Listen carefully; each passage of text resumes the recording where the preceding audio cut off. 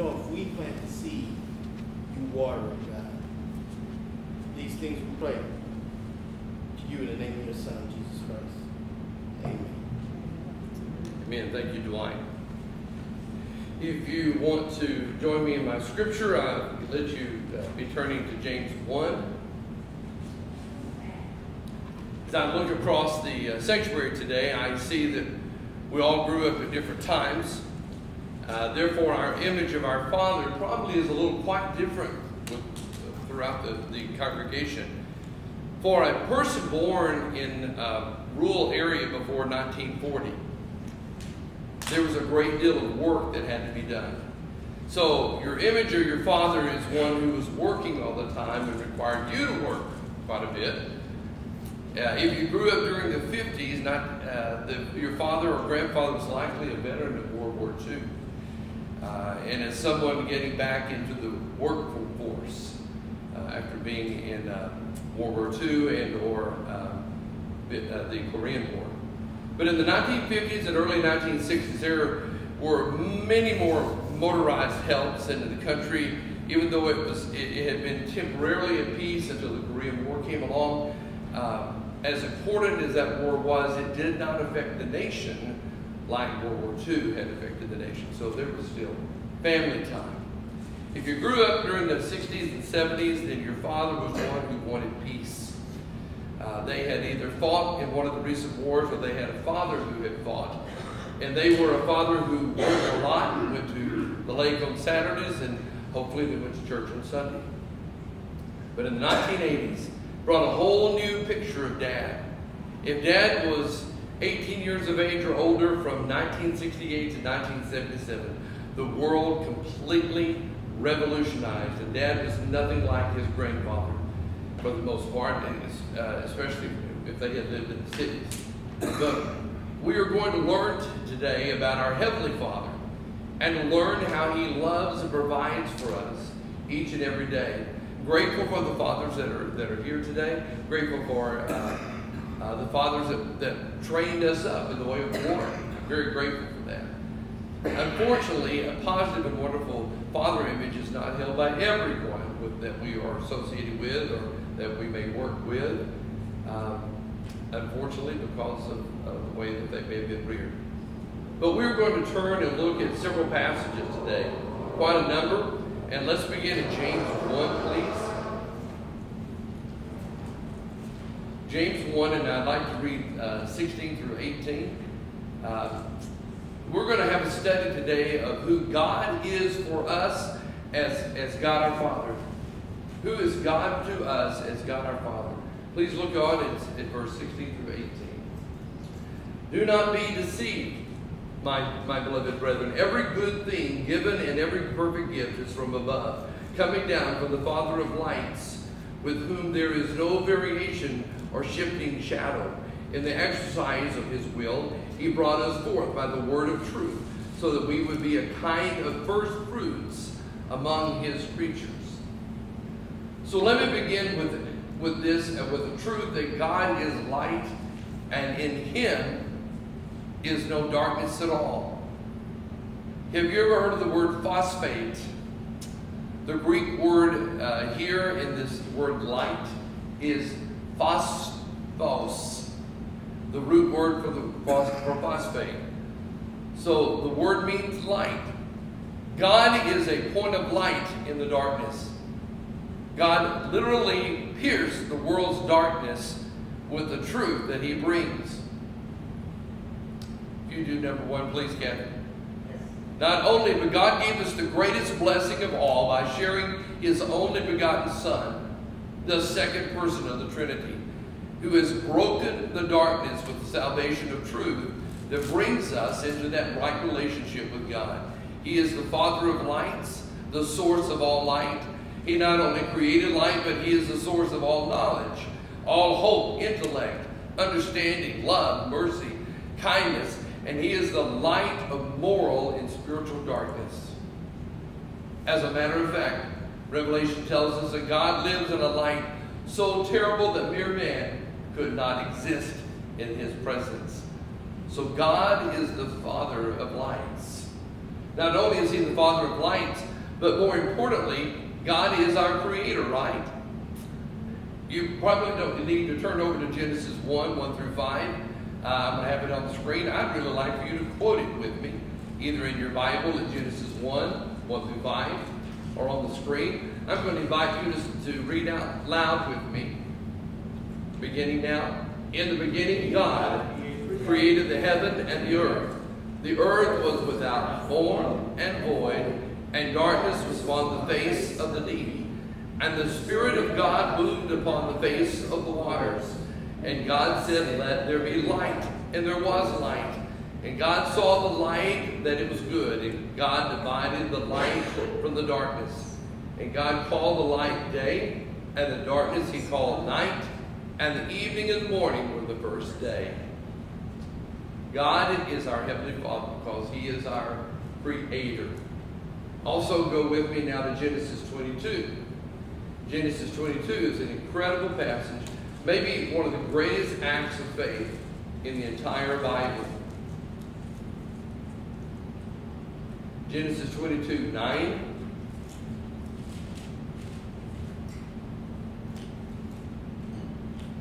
Nine through 14. Look on there as I read, please.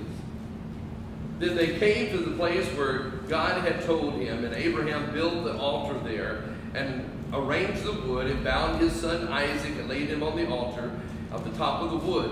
And Abraham stretched out his hand, and took the knife to slay his son. But the angel of the Lord called to him from heaven, and said, "Abraham, Abraham." And he said, "Here I am." He said, "Do not stretch out your hand against the lad, and do nothing to him.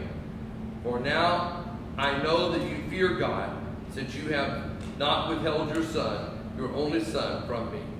Then Abraham raised his eyes and looked. Behold, behind him a ram caught in the thicket by the horns. And Abraham went and took the ram and offered him up as a burnt offering in the place of his son. Abraham called the name of the place, "The Lord will provide." And it is said to this day, "In the mount of the Lord it will be provided." Jehovah is a name that was given during the Latin Vulgate, or Yahweh is the more correct name. That is the name of God referred to himself as Yahweh, or as we got interpreted, Jehovah.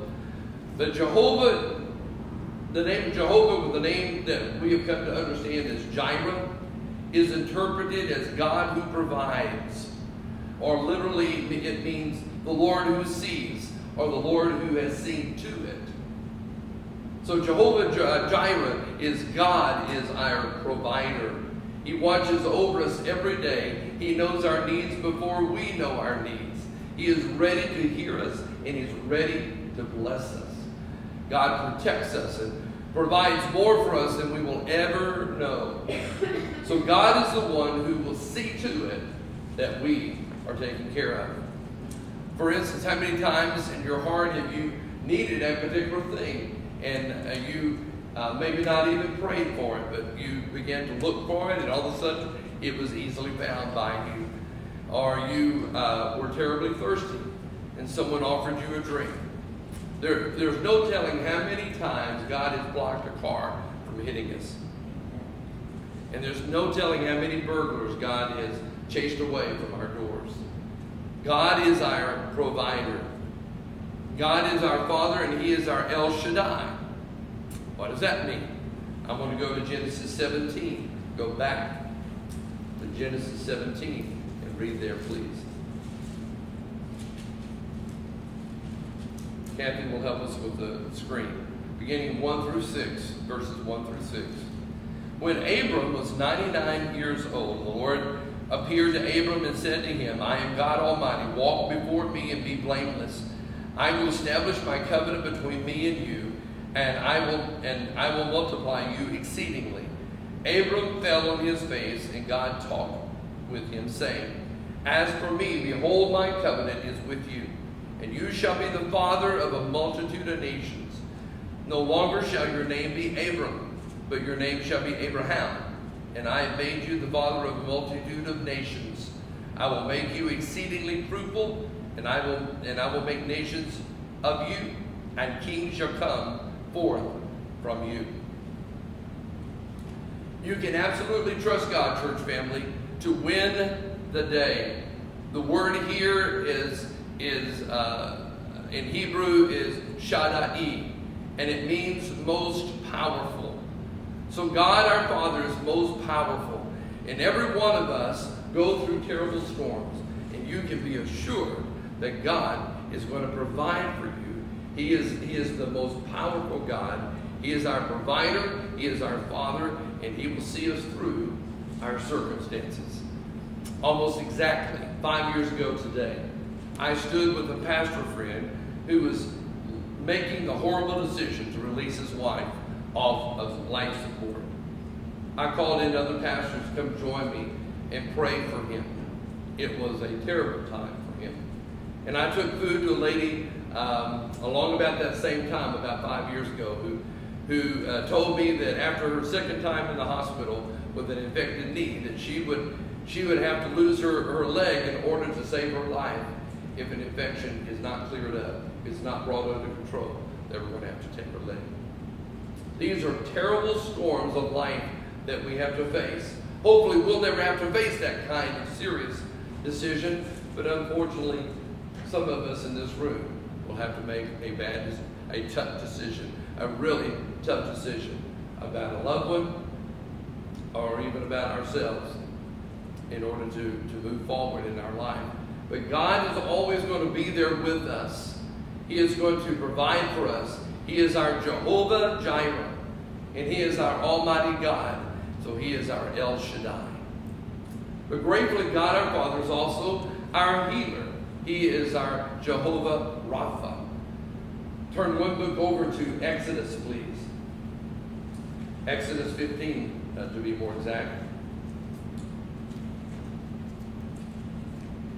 And Exodus 15 in verse 22 to 26 is all we're going to read. 22 to 26. And I'll read for you. Then Moses led Israel from the Red Sea, and they went out into the wilderness of Shur. And they went 3 days into the wilderness and found no water. When they came to Marah, they could not drink the water of Marah, for they were bitter waters. Therefore it was named Marah. So the people grumbled at Moses, saying, "What shall we drink?" Then he cried out to the Lord, and the Lord showed him a tree. And he threw it into the waters, and the waters became sweet. There he made for them the statute and regulation. And there he tested them. And he said, "If you will give earnest heed to the voice of the Lord your God, and do what is right in His sight, and give ear to His commandments, and keep all of His statutes, I will put none of the diseases on you, which I shall put on the Egyptians. For I am the Lord, am your healer. I, the Lord, am your healer." So God is our Jehovah-Rapha. And there are many, many verses in the Bible, of course, about God healing. And you can turn over to Numbers 21, and you can see there how God listened to Moses' prayer and saved the people from these vipers that had come in among them and was killing them. God told Moses to make a snake on a pole, and Moses lifted that snake up on the pole. And by the people looking upon that snake, God told them that by their faith in what God said, they would be healed. And again in Numbers 25, there was a large number of people dying from a plague. But God instructed Moses what to do for the plague to stop. And when He did, God stopped the plague. Every one of us in here, many times over, has called on God to heal us. And He has. For God the Father is our provider, our Almighty God, and He is our healer. Turn with me now to Exodus 17, just a couple of chapters over.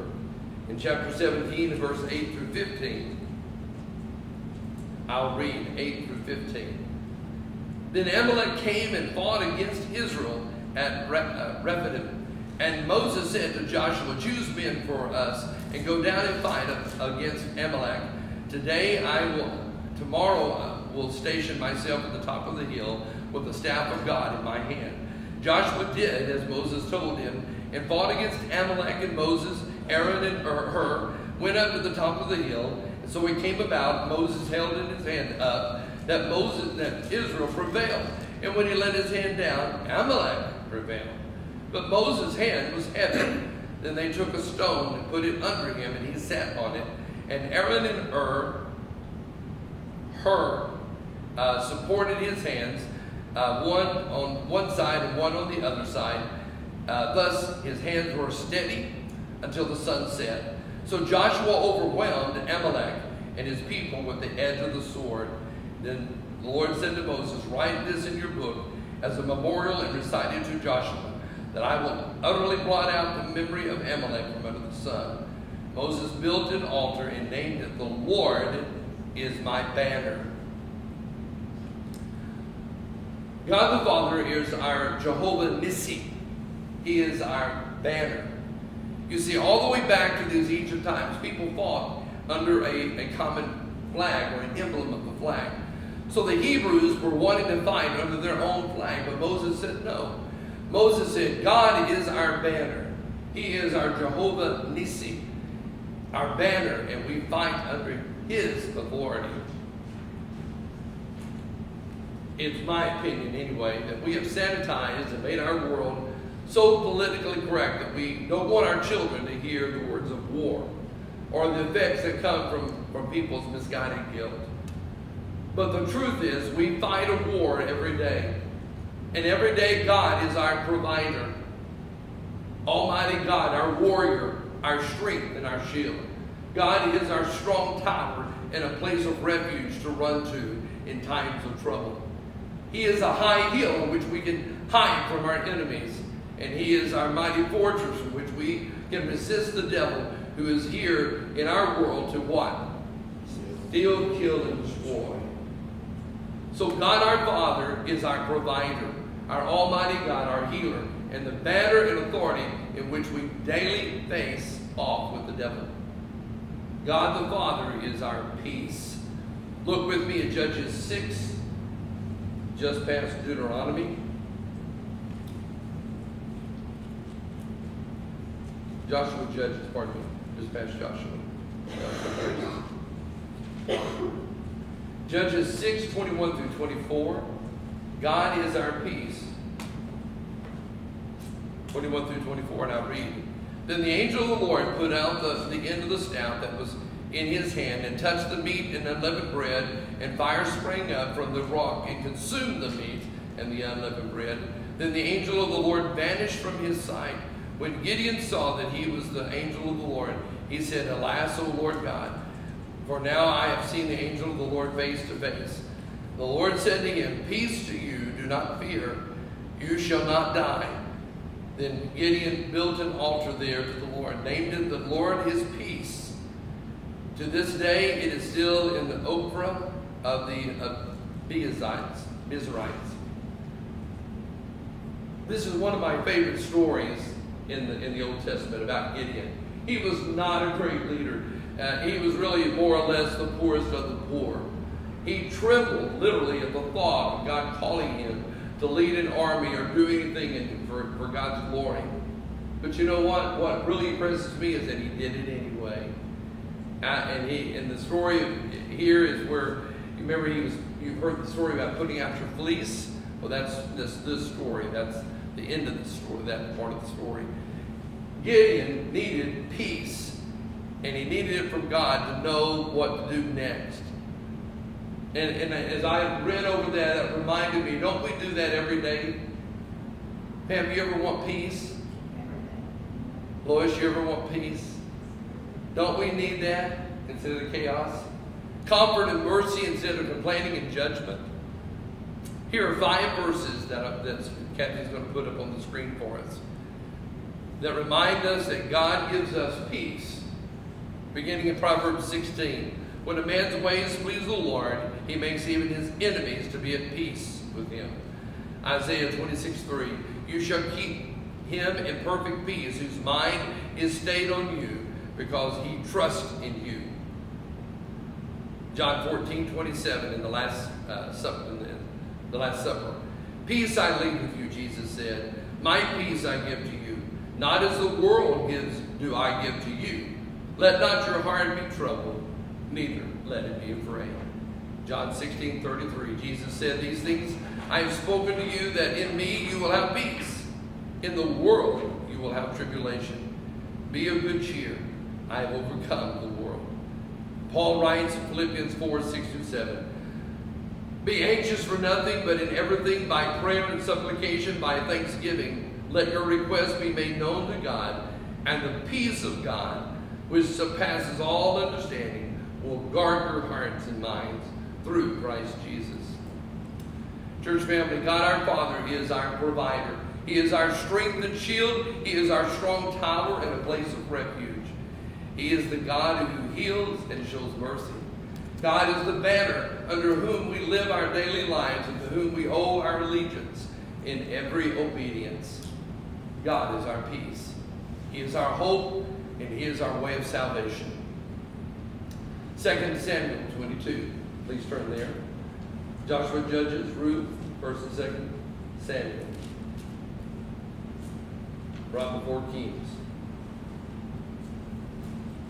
2 Samuel 22, almost at the end of that chapter of that book. Verses 2-7. I'm going to go ahead and read. It's on the screen. He said, the Lord is my rock and my fortress and my deliverer, my God, my rock in whom I take refuge, my shield and the horn of my salvation, my stronghold and my refuge, my Savior. You save me from violence. I call upon the Lord, who is worthy to be praised, and am saved from my enemies.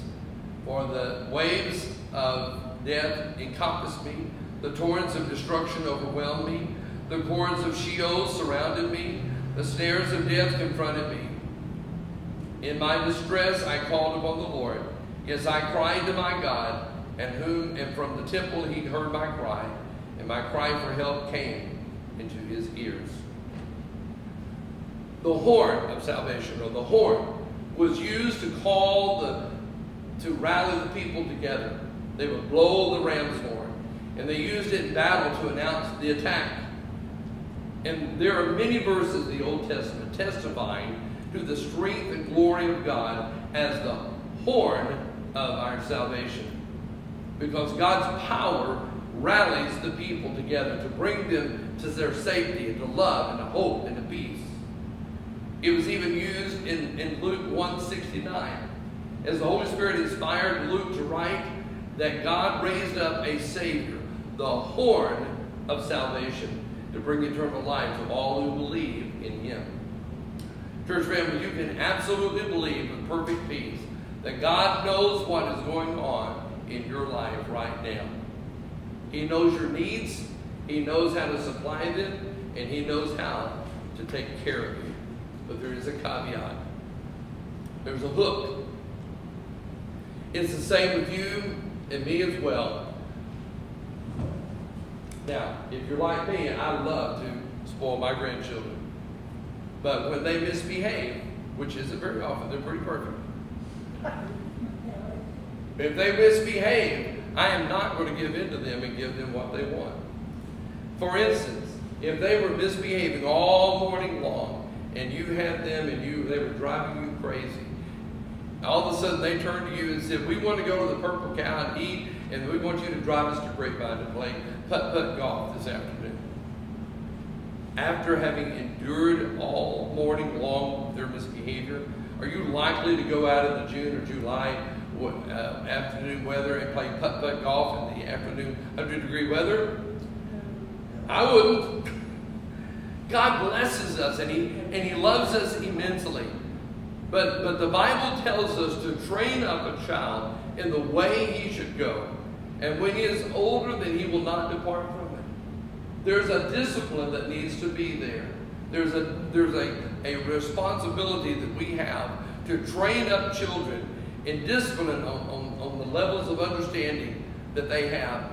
God's provision, His protection, and His blessing comes to us not only as our Heavenly Father, but it comes to us as rewards for our obedience and to his commandments and the teachings of Jesus Christ, who is God the Son. If we will teach them discipline and we will discipline ourselves, God will reward us and bless us and take us to places that we would never dream of. If God doesn't have to spend time correcting us, then he can spend time blessing us and being our provider and being our sustainer. And God is all the names that we have shared today, but he is not a doormat that you can walk on. Just because you want something doesn't mean that God's going to hand it out to you. He's not a vending machine that you can pop in a prayer and out pops whatever it was that you wanted in the first place. God is indeed Jehovah Jireh. He is El Shaddai, Jehovah-Rapha, Jehovah-Nissi, and Jehovah Shalom, peace. And he is more importantly our God, our Creator, and the horn of our salvation, who represents not only our strength and refuge, but he is the one who gave up his only begotten Son and planned from the beginning of time to provide us with a way of salvation to come and live in heaven with him for all of eternity. So I simply end my sermon today this way. I've shared with you this morning the truth of the gospel, as I've shared with you out of God's word, and it deserves a response. Whatever that response is up to you. You can sit there and pray and thank God and praise God. You can ask for help. You can pray at the altar. You can come meet me down front. I'll assist you in any way that I can. But when we share the gospel, I always give you a chance to respond in any way you want to. You can stand and sing with Paul and the music that Sharon Susan plays for us. But I thank you for your response to the gospel. Heavenly Father, as we come before you right now, we come to you as sheep in a world that opposes us. It is the most insane, unbelievable truth that people in this world oppose us as Christians for whatever silly reason I don't understand. It's not the Christians that are breaking into schools and causing harm. It's not the Christians who are knocking down buildings. It's not the Christians who are painting on clinic walls. I just pray, Father, that you will guard our hearts and lives, that you will reward us for our obedience, that you would lead us through our circumstances. Thank you, God, that you are our peace and our hope, that you are Almighty God, that we live under your banner and your authority every day, serving you as an honor and a privilege. In Jesus' name, amen.